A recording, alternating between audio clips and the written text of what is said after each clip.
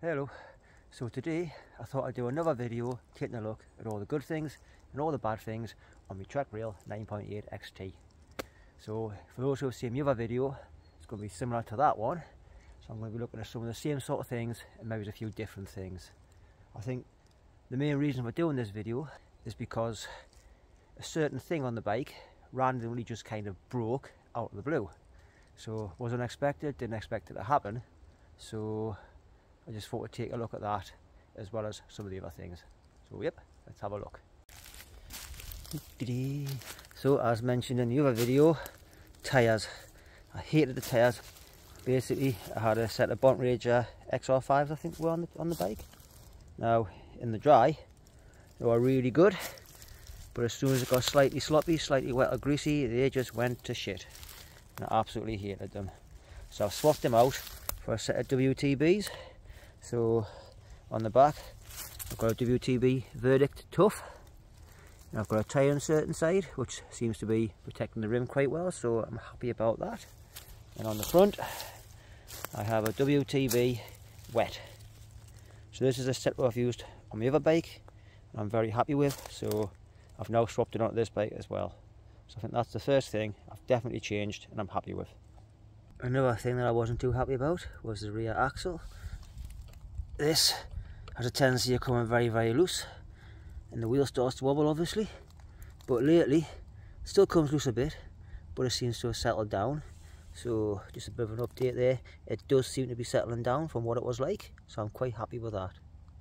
While we're on the back of the bike, I have noticed that the valve, this little bugger here, has a tendency to work itself loose. So you'll be riding along, doing a few cool trails, and all of a sudden your tyre is flat and the valve's pretty much hanging off. So I don't know if anybody else has experienced this, but I'd certainly recommend checking that so you don't lose it when you're on a ride. So I keep checking it now every couple of descents just to make sure, especially if they're rocky. So that's an absolute pain in the backside. So yep, another thing I'm a bit concerned about is this area here, the whole bottom bracket area. It's very low to the ground this time round. Certainly doesn't look it from here, but when I'm riding, definitely seem to be hitting off a lot more rocks and stuff to what I do on the other bike. Just recently come back from the Lake District, and I constantly kept banging off the bottom. So I wasn't happy about that. I think as well, I'm going to change the cranks over for some shorter cranks. Hopefully that might help us a bit with a bit more clearance and just make the whole pedaling a bit smoother. But yeah, something to be aware of there, definitely lower as far as I'm aware. Another thing I was a bit concerned about were the forks. So I've got a set of Zebs on here, and I just found they were quite saggy, and I felt like I was constantly over the front of the bike, and every time I was going down steep trails and look on pressing, I just felt like I was nearly over the bars every time. So thankfully it was a quick fix. Pretty much got some of these, added a few of these in. Don't know what you call them properly, but I just call them little blocks. So I added these in, so I've now got 3 blocks in here, and that seems to have done the trick. So I'm very happy about that. Anybody who's ever put these in or haven't put these in, they're very easy to do. Just make sure you let the air out. Come up there, just unscrew it, pull it out, screw that on, and then push it back in and screw it back together. Put your air back in to whatever PSI you have them at, and you're sorted. So yeah, it's a very easy fix. And again, I think that's just a personal preference. I just found them too saggy for my liking. What was that? The woods are alive today. So yeah, I think in the future I'm going to knock these up to a 170 and I'm going to put a spring in them. So yeah, I think on an e-bike I think a spring would be better. But yeah, great little things these. Another thing I'm thinking about changing are the bars. These bars came with the bike, carbon Bontrager bars. I just find them to be a little bit too flat. I want a bit of a rise, so I'm hoping that by getting a 170 fork, or just extending the forks to 170 with a spring and getting a bar with a bigger rise, I'm hoping that that's going to make us feel a bit more comfortable on the bike, because if I'm sitting a bit further back so when I'm going off big jumps and drops, I'll feel a bit more natural rather than leaning over the front, which is what seems to be happening at the moment. It's not a major issue, it's just something I think I want to try.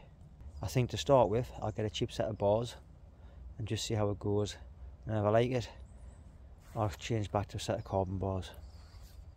But yep, hopefully that'll sort out my issue of being nose heavy.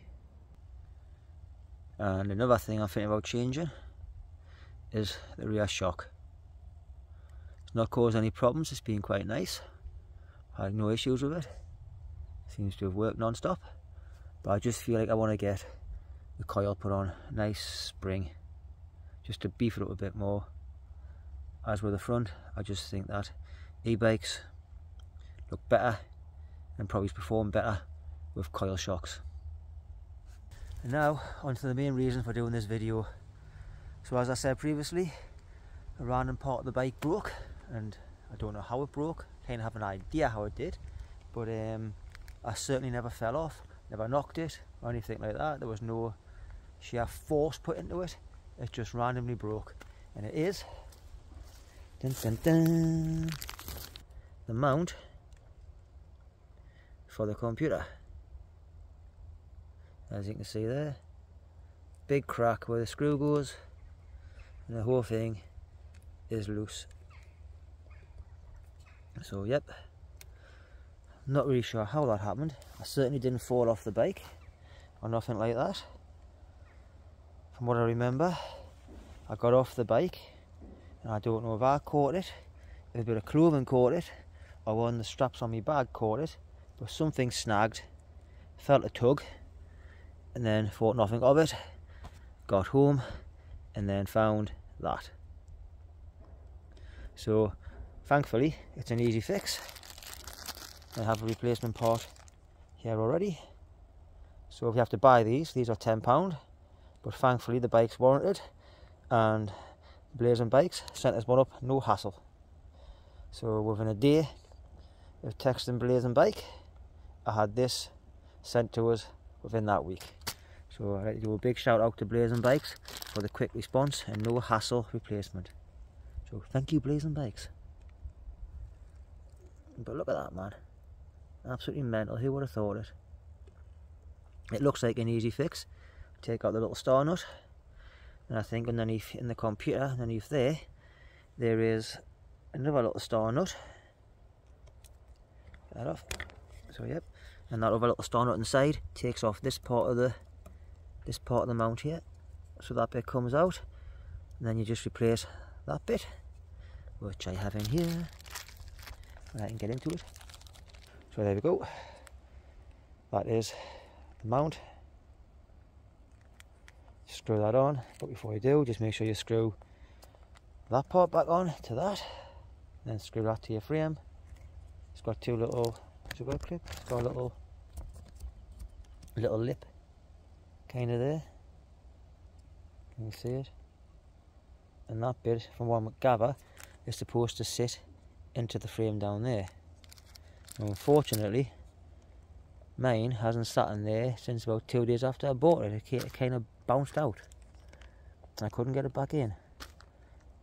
Could have tried unscrewing it, but you know, I wasn't aware of it. But now I am. So yeah, hopefully, quick fix on this, and it'll be done. So I have my tool, or my other tool, can't decide. So in they go. Quick fix in the woods. Just make sure you don't lose anything. Yep, unscrew that. A little bit more.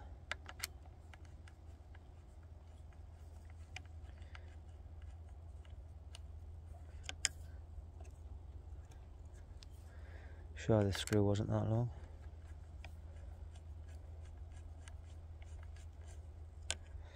There you go. Make sure you don't lose that screw. And underneath, put a wire through. You have that, and again, you have two more little star screws things, which are a different size to the one I've just used up there. Right, I'll unscrew them and I'll be back. So them two screw things, we're just securing that to the mount, and that's what you have inside now. Hopefully they pull out and the whole thing just comes out, I hope. So yep, they just pull out quite easy. Take off the mount, feed it through, that's the new mount on now, and just pull it back together. So when you're pushing them back in, you'll notice these white lines. So just make sure them are facing you when you put them in. It only goes in one way. So there we go. That's it. Hopefully that's it done and set up correctly. Right, got the little screw things back in. So now it's just a matter of putting it back on the frame.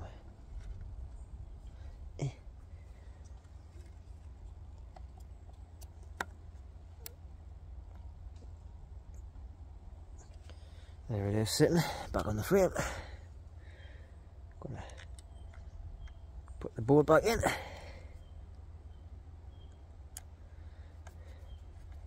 I've tried to make sure that that little sort of little lip thing I mentioned earlier down there is sitting in the frame as well. Seems to be sitting better.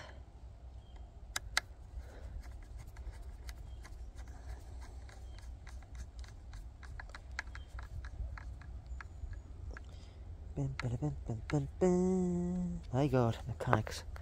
Who needs a mechanic when you've got me? Watch it not work when I turn it on. Put the wires on backwards or upside down or something. We'll soon find out. So here we go. Moment of truth. Oh well, it's starting up. My God.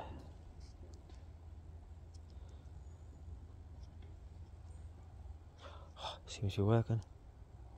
Hooray! Well, fingers crossed, that's it. So it's sitting there, nice and solid.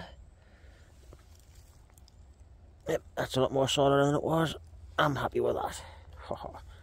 Just one more test just to make sure. And you've got the screw in right. There we go.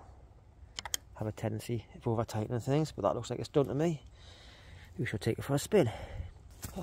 So yep, I hope that video has helped. If anyone has that same issue with the computer mount, now you know how to fix it. It's pretty easy, so hopefully that's helped people. But yeah, let's just hope I put it on right and it works. Good little workbench that. Can't beat working in the woods. But yep, hope that video was okay. Hope you enjoyed it, and cheers for watching, and goodbye.